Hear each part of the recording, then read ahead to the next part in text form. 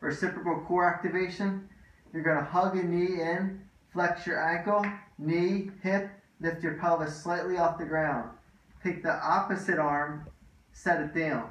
You're going to take your hand with open fingers, press your knee up and away.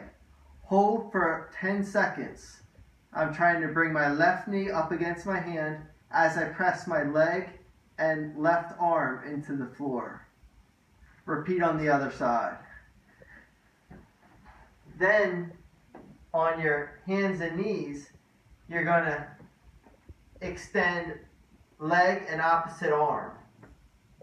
Hold 10 seconds, and then you can do 10 reps.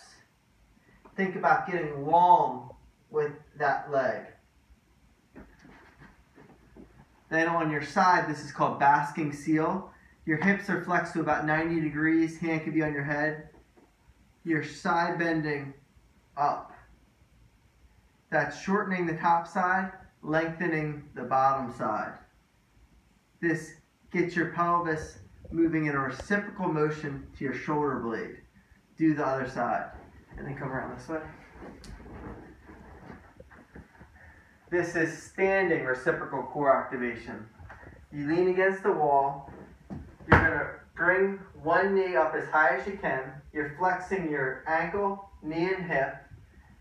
With the opposite arm, you're bringing it forward against the wall. The right leg and left, the right arm and left leg are straight. Think about raising your right knee up as you press your left knee straight. That should activate your left glute and right hip flexor.